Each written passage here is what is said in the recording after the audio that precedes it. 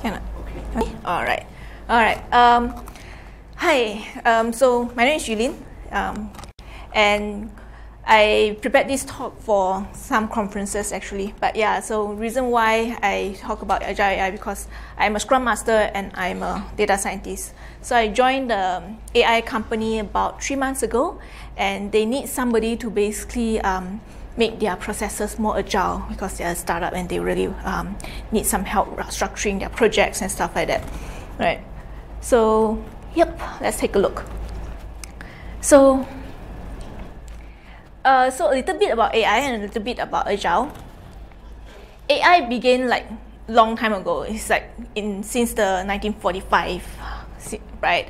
And basically, even back then, they have conferences in the 1950s. There's like conferences for AI, and basically all these scientists came up with all sorts of different ideas, neural networks, all this technology, even back then. And we all know about Alan Turing, right? And his theory of what do you call it? The Turing machine and stuff like that.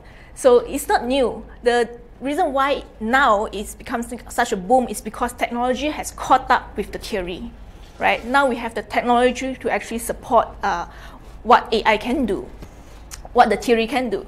So for Agile started in the 1990s, right? This is when software become the in thing, become something that people will buy, will purchase, right?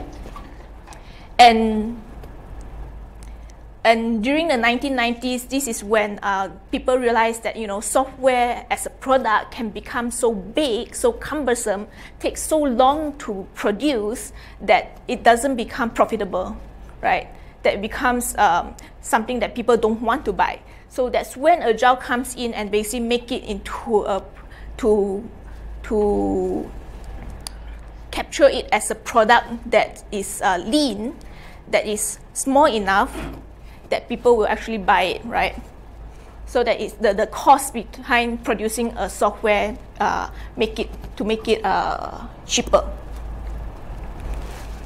Okay, so just to take a look at the timeline, right?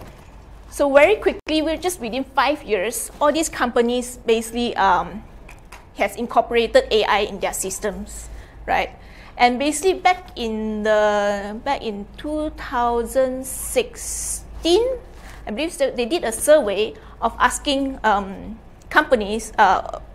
They did a survey on all the companies, and basically 60% of the companies actually said that they want to use AI by 2018. And now it's 2018. Not sure how many of those 60 companies actually incorporated AI, but yeah, there you go. And same thing with the Agile trend. So if you look since 2005, that's almost like not heard of, right? And now, basically, this is basically all the jobs that require an agile software development in their jobs. So if you notice now, it's like 30% of all the jobs scope requires Agile. Yeah. So for Agile, this is what people think Agile is: short, simple. But in actual fact, that's what Agile is like. It's very complicated, right? It's 4 values and 12 principles. Anything that has 12 principles is not simple in my book, right? 12! My goodness. And the Bible only has 10 commandments. Okay, so for machine learning systems, these are the things we want to take into account. These are the things they want to take into account when coming up with a productionized machine learning systems.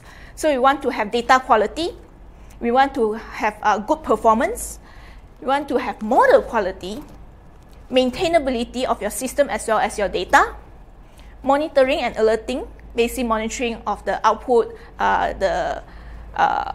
the accuracy, precision, and all that, and alerting if there's any errors, whether there's any outliers, and security and reliability is the last, but not the least, right? So, yep. 3 things I will talk about in my coming slides, which is basically the 3 pillars of Scrum.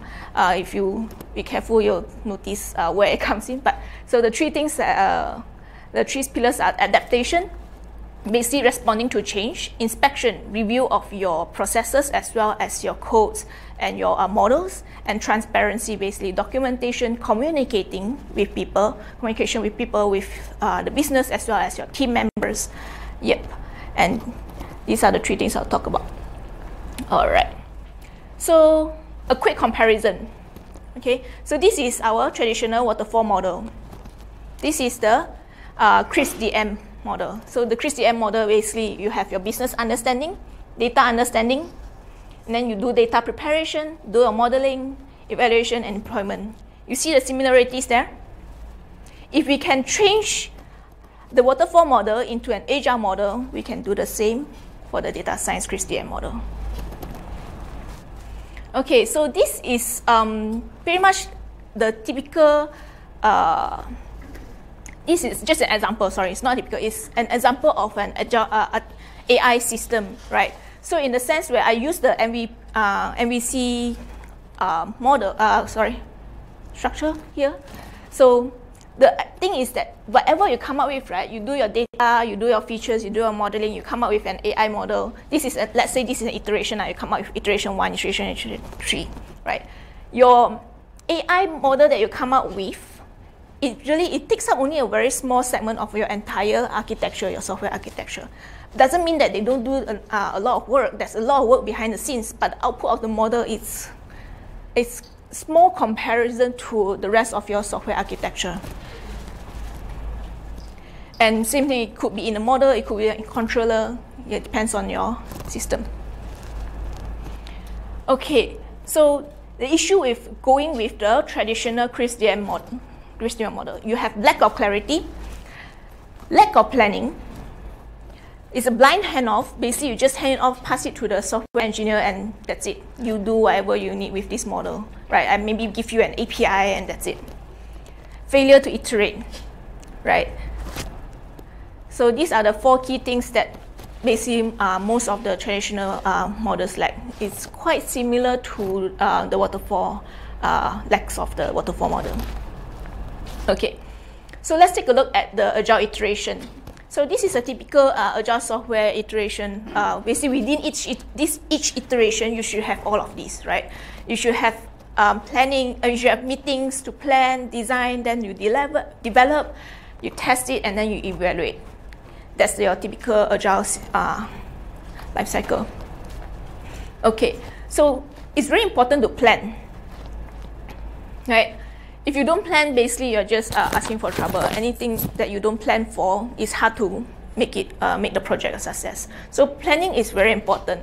So when we plan for an AI project, what do? We state the hypothesis. It's very important. So it's coming quite common nowadays when where the newer generations, they like to go and join a hackathon. They like to just take a data set off Kaggle. What they do, they don't even state the hypothesis. They straight away they jump in and they play with it, come out, and that's it.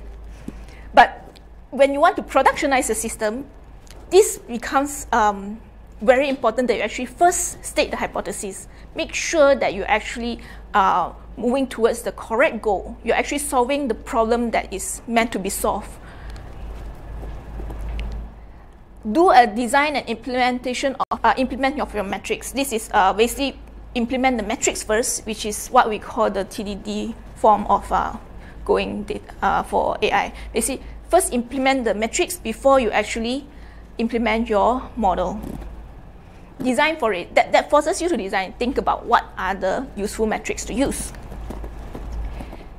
Re-evaluate and redesign. Those are key things that I think is very important. I'll show you what I mean later on in terms of the overall structure.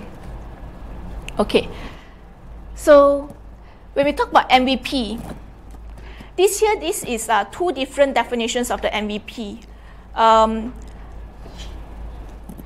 So the common mindset of MVP is the second one. Right, Eric Ries's MVP basically is the smallest workable software for you to be able to go out there and test your system.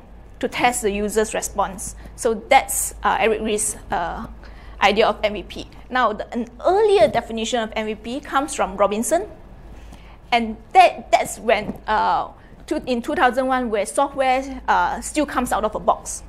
It's not through the internet. They haven't started selling software through the internet. It's basically you have to buy a CD to be able to install your software, right? And back then, that means that you have to make sure that the product you come up with is sellable, that people actually want it, right?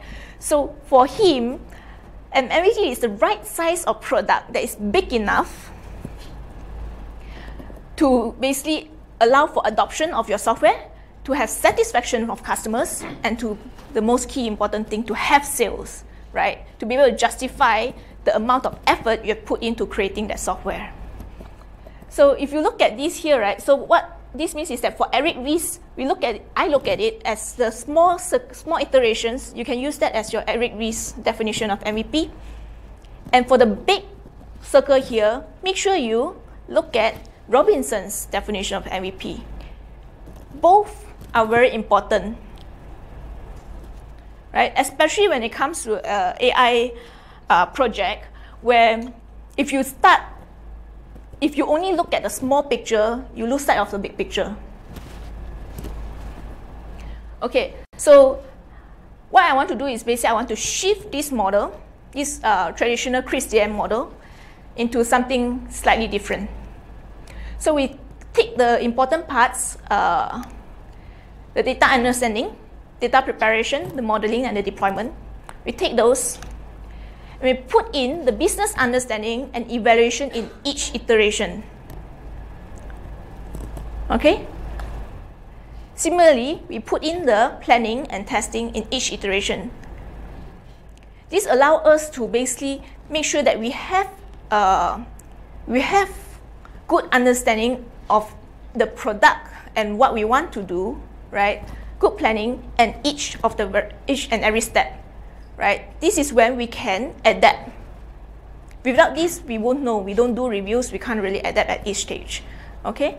So if there's any change in the data, if there's any change to the customer use case, we can actually respond to it. Similarly, we bring in the agile iteration. We also have to make sure that we do the planning, the designing, the development, the testing, and the evaluation at each and every stage. Okay, so what do I look at? Look at this as your small circle. So first, don't dive deep. Don't do your whole project at one go. No. First, do high-level and data analysis, high-level data analysis, and then generate your model, your validation, and straight away integrate. What this means is that don't aim for 90% accuracy at the first go, right? Set your target. Make sure it's an achievable target. As soon as you just meet the target, integrate first. After you've done that, then only you do feature engineering.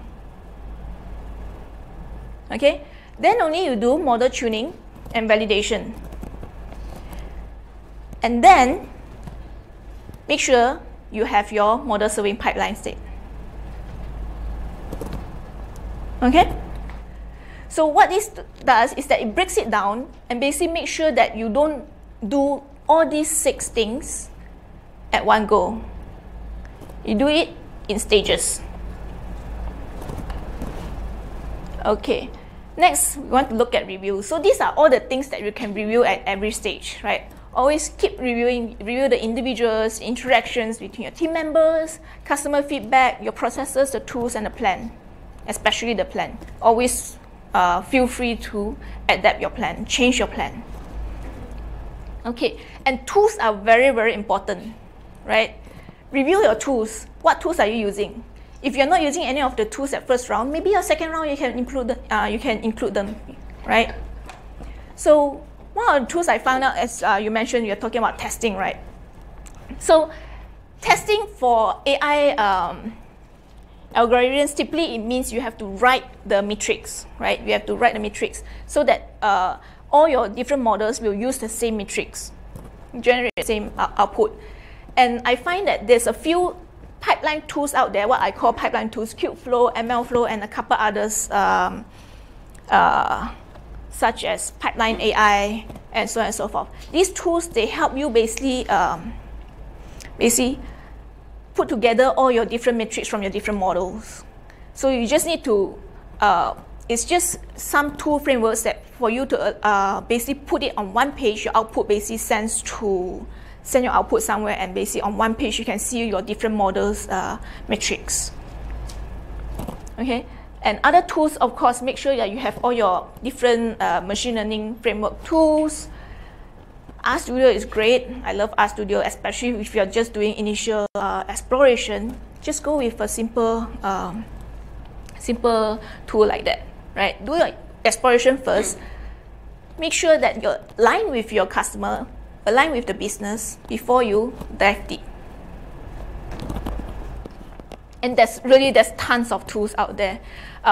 It's still in the early stages, so all these tools may not be mature, but it's very promising. So, and that's where we evaluate our tools, right? We come in and evaluate our tools as well. Okay. So next, when you put engineers and data scientists together, what do you get? Anybody?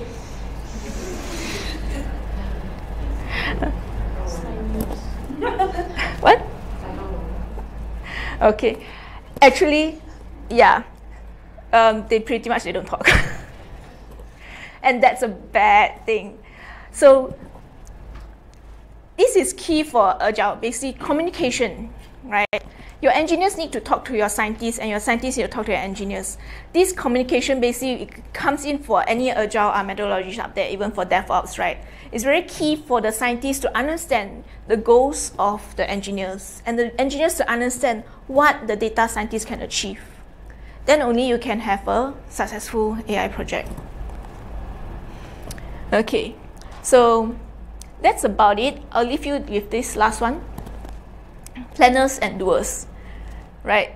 So we need both planners and doers. And the best thing is that, so the planners need to learn from the doers, and the doers need to learn from the planners, right? And the best thing is the planners, basically, they become the best doers, and the doers, they actually become the best planners out there. All right, I'll leave that. Thank you.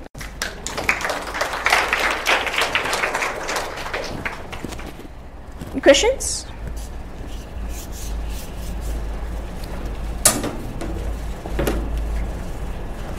So how effective do you think your Agile processes are in your so are you sticking to 2 week runs or Yeah.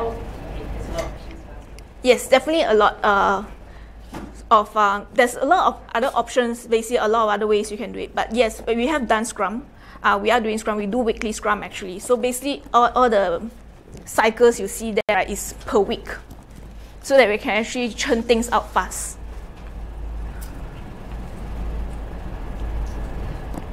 Any other questions? What are some of the challenges that you should look out for when you are performing this Scrum Agile framework? The challenges is actually quite similar to what your modern software company or team actually faces. So yeah, your typical basically refuse to change, refuse to adopt new processes. Yeah, those are quite typical. There's no change difference there. Yeah. Are you handling many projects at once, or yep. focus on like one project? You mean the team members? I mean, yeah. Or as a Scrum Master? Or everyone involved? Everyone involved, yeah. So focus is one of the have focus. So that means one project at one time. Does an Agile framework work if, let's say, the team members are like spread across like 2 or 3 projects? Typically, that means less efficiency because you have no focus. Yeah. Sorry. How do you see the practice of Agile AI? Right now, you showed the graph for yep. Agile and the graph for AI. Yep. So, what is the current state of practice for Agile AI? Oh, it's getting quite popular actually. I'm not the only one doing this, that's for sure. When I did my research coming out with this topic, yeah, I actually borrowed for quite a few people out there. So if you just Google, there's some blogs. So there is a lot of talk about AI recently in the last Definitely. years, I would say. Like, how many percentage of that do you think they are actually doing Agile AI? Percentage-wise, very little, I would say. It's still a new concept, it's still a new idea, and AI itself is still new, so we are still exploring. Like all the tools that I show out there, most of them are really quite new. Yeah, with exception with RStudio. But yeah, the rest are actually quite new. So we are still exploring, so there's still lots of room to grow. But the trend is heading there. Yes. So any software nowadays, in order for us to keep that business advantage, right, you probably need to incorporate some AI in some way or another. So it's not just for software companies, for non-software as well, for banks, finance, even typical, what do you call it, manufacturing, they also have AI, yes, everywhere. Yes? What are the common roadblocks and pitfalls in implementing this Scrum methodology for like small AI teams, or like in those companies which are looking to adopt Scrum as a methodology in their AI projects? Pitfalls. It's hard to say because each situation is quite unique, right? So you could have many different types of pitfalls. It depends on the environment and the people you work with. For me, if you want to avoid most of these pitfalls, right, can be avoided basically if your team member, they are open to new ideas.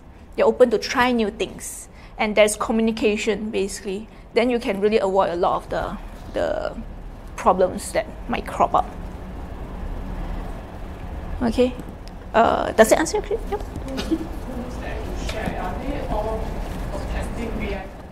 No, those are all sorts. So it's frameworks, pipelines, and yep. So yeah, this is just a small little subset. These are machine learning frameworks, pipelines, framework. Yeah.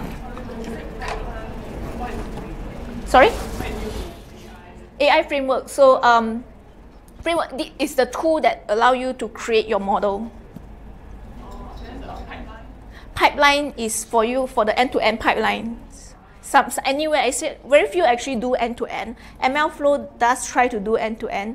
Kubeflow is for deployment. They also have a Kubeflow pipeline for actually building of your model, your testing, your matrix, coming out of your testing matrix and so on. Yep. Your model accuracy, your model, the time taken to train your model, and so on and so forth. Yeah. So those are your machine training, Kubeflow pipeline, MLflow training. Yeah, those are the tools that deals with the part of the pipeline that does your training, your model training.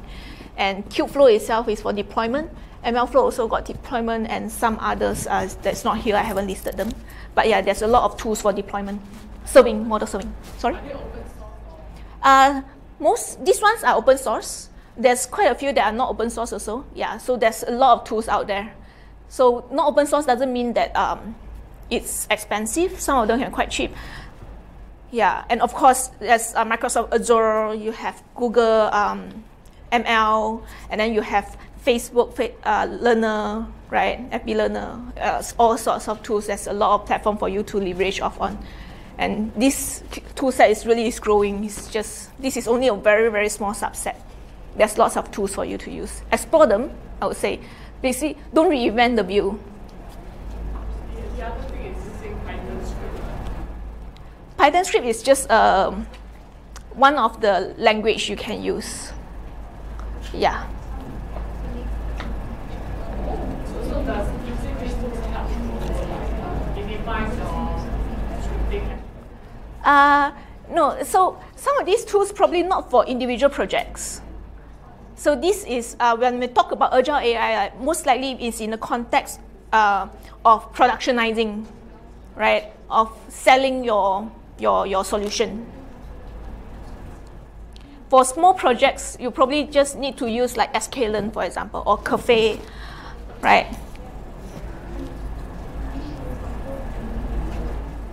Or TensorFlow, and that's enough. Yeah. Okay. So, yep. Thank you very much, everybody.